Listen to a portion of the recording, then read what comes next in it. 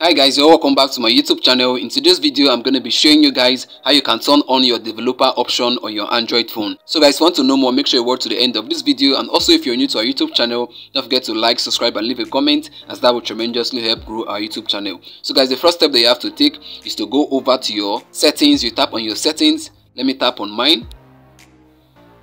So guys, under your settings, what you have to do is to scroll downwards. Then under the system, you have to tap on the system. You can see where it is written system update, about phone, language and input. Tap on it. Let me tap on system. You can see the arrow pointing at it. Let me tap on it. Then under the system, what you have to do is to scroll downwards. Then you're going to see the option about phone. All you have to do is to tap on it. Let me tap on it.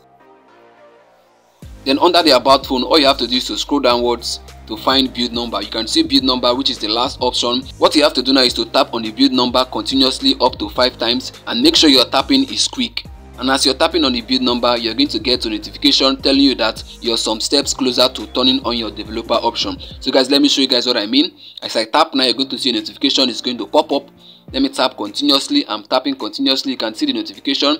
So guys, once you're done tapping continuously, you're going to be required to input your phone password in case you have any. If you don't have any password, you will not be asked to input any password. So let me input my password right away. So guys, I'm done inputting my password. Let me tap on enter.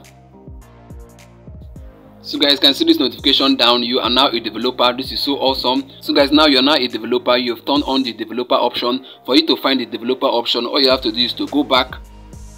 And under the system now, you're going to find the developer option. You can see it there. It has been turned on. You can see it there. Let me tap on it.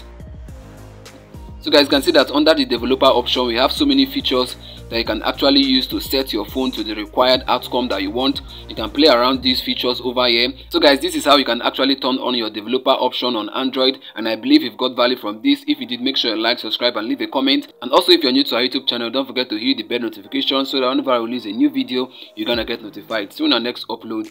Bye bye. Peace.